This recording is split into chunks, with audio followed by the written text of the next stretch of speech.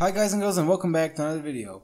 In today's video I'm going to teach you how to make a saber like this. It's pretty easy to do. All you need is a few cubes and 3 materials. First you need the grip, then you need the pommel, then you need the guard and the blade. Or we can go with blade and then guard.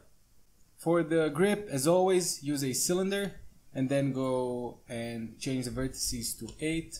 I like 8, you can go higher, you can go.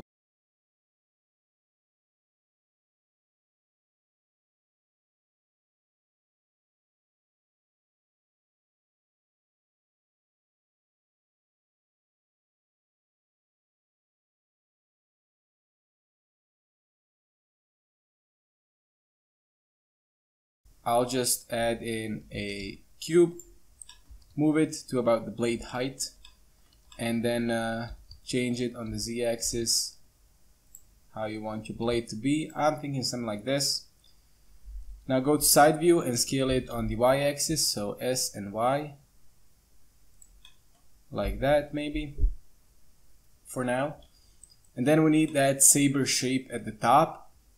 So I'll just move this one a bit higher, add a loop cut with Ctrl R in the middle, move this one down, and maybe just change this one a bit. And we got that saber shape. That's cool. Also what we need is 2 new loop cuts around the point where you want the saber to curve. So I'll add something like this. And then you take the lower one and then the rest of the blade, and then you just move it inwards like that. Pretty simple, I know. And now you take all edges except this one that you just selected. So just go here, go around selecting edges, and then you can press S and Y to scale it on the y-axis. And also, before you do that, actually you can also select this part right here, the middle part, because it can scale with that. You don't have to, but I kind of like it more with the middle part too. So like this. Maybe the middle part can be a bit thicker, so we have a nice curve on the sword. Something like this. That's pretty good. Once you have that sword done, now you need the guard, another cube. So just move it to around where the guard should be. I'll scale it on the z-axis and maybe move it a bit higher.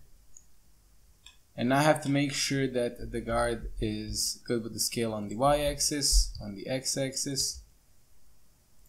And what I like to do is just bring this other side a bit higher so it looks cooler.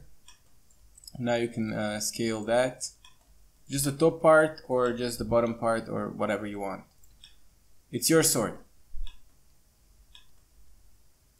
Maybe you can add a loop cut in the middle and then just scale the sides like that, just the four ones, and you got yourself a nice guard. Also what you can do is go ahead and add another cylinder and then scale it on the z-axis like this, place it up here, and then scale it on Shift Z like that. Now you got yourself a better guard. And then you can take this cube with L and maybe move it a bit higher. So I just scaled it a bit and now we got a nice sword. For the materials you need one for the handle or the grip, and then you need one for the blade, of course. Then just select the blade and assign that one, and then I need another one for the guard and the grip and the pommel, or not the grip, just the guard and the pommel, and assign those, and you got yourself a nice sword like that.